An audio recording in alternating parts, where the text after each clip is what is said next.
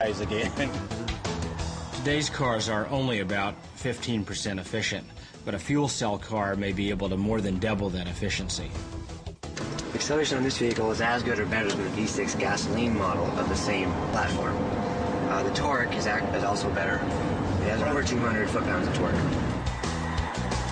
The case that the car is a worldwide environmental problem is not a case of the cars itself. It's the case of using the wrong energy, polluting energy.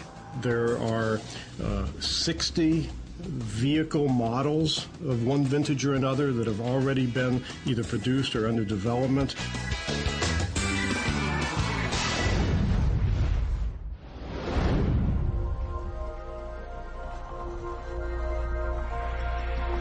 General Motors holds over 30 patents on their new high-wire concept vehicle. It's a hydrogen-powered drive-by-wire car with steering that resembles that of an aeroplane. All of the controls of this car are through the electrical controls from basically the instrument panel. But the most remarkable thing about this car is that it is seated on a platform that integrates a fuel cell, a motor and steering into one highly engineered chassis. Notice that it's a very novel design in that the very front of it's coming down here. There's no engine compartment in the front. There's no engine compartment in the back. All of the fuel cell electric drive is in what we call the skateboard chassis. Any number of interchangeable body designs can be applied to the same chassis.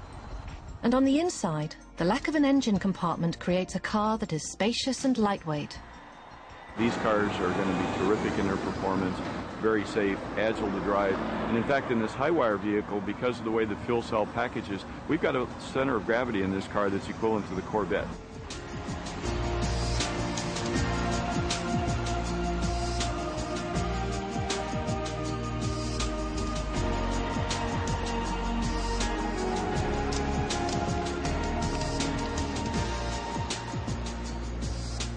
Compared to many of the alternative cars we've seen in recent decades, this one also looks good.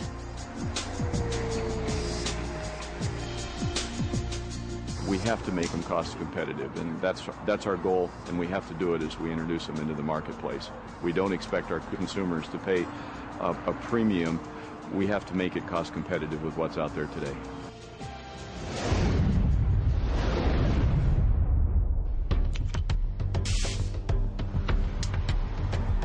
But moving over to hydrogen poses a classic chicken and egg problem.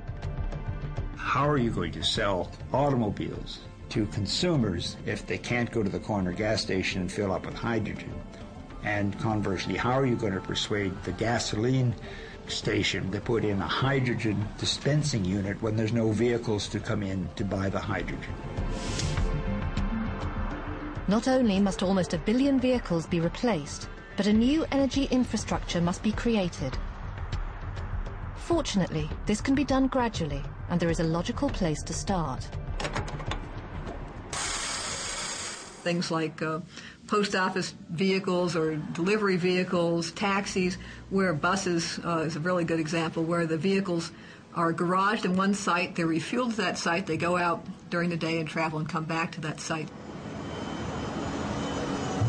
There are actually quite a lot of fleet vehicles that are centrally refueled that are out there. Something on the order somewhere between 500,000 and 1 million new such vehicles, light-duty vehicles that go into fleets that are centrally refueled, get sold just in the United States every year. Producing large numbers of fleet vehicles containing fuel cells is going to dramatically lower their costs because of the economies of mass production. However, the availability of hydrogen at local petrol stations will take a decade or more. For those not willing to wait, the solution may be closer to home. In the not too distant future, we think the consumer may be able to buy a small appliance to plug into the outlet in their garage from water, produce hydrogen to fuel their car. These new home systems for producing hydrogen will have numerous safety systems built in. People have become quite comfortable cooking and heating with natural gas in their homes. There's no reason to think it'll be any different with hydrogen. It's possible that the first fuel cell vehicles will have a home fueling unit included in the purchase price.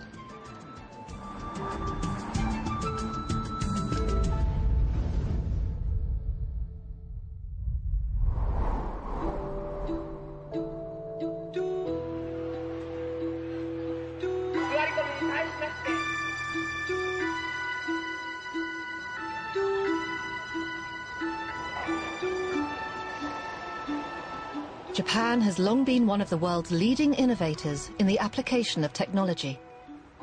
The Japanese are already positioning themselves to be a key player in the transition to hydrogen energy. Japan's World Energy Network project is a framework designed to support the development of hydrogen as a replacement for fossil fuels. It will be very helpful for Japan to be able to produce its own fuel. Hydrogen will make this possible. At the moment, the government is strongly encouraging the development of fuel cells and other critical technologies. The Japanese motor industry has made a massive investment in research and development. Companies like Honda, Toyota, Mazda and Nissan are moving forward with commercial strategies for their fuel cell cars. Around 2010, we expect to begin full implementation of the hydrogen fueling infrastructure. Hydrogen vehicles will be seen on our streets. Currently, we are locating some hydrogen fueling stations around Japan. There are already 5 in Tokyo. This will help Japanese people to become familiar and comfortable with hydrogen as a fuel.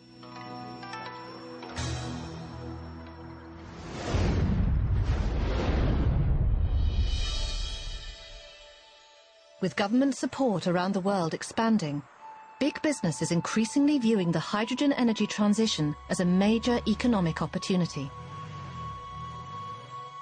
Peter Lydon at Global Business Network helps large corporations see emerging opportunities. The fact that major oil companies are committing to hydrogen is perhaps the clearest indicator that the transition is underway. Companies like Shell and BP are leading the way, expanding their vision beyond petroleum and reinventing themselves as energy companies. Jeremy Bentham, CEO of Shell Hydrogen, explains. Shell Hydrogen's purpose is to bring a new and important thread into the overall energy mix. It does this in a way which is tailor-made to support our sustainable development interests, initiatives. We are working carefully with governments, and even more so, we are getting the experience of working with the people who will buy hydrogen and who will use hydrogen. Carol Battershell, Director of Alternative Fuels, BP Energy.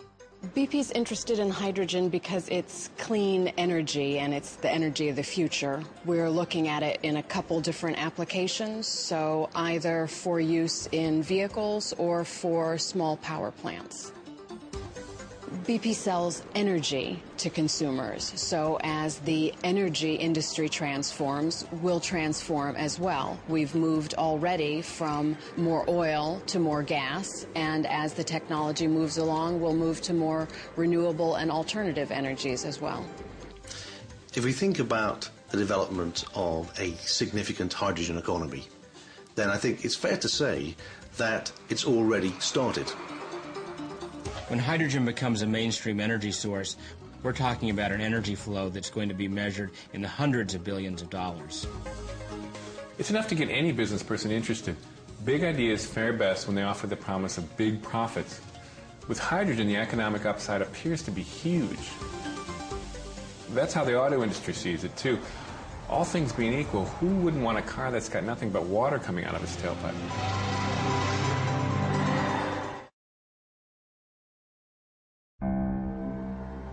August 2003. A massive blackout in the US left nearly 50 million people without electricity.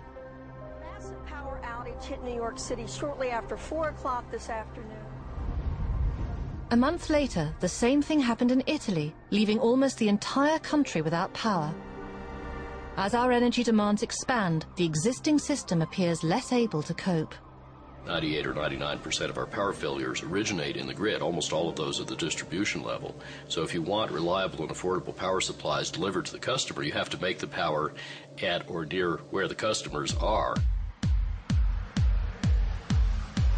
Experts say that the centralized architecture of the US electrical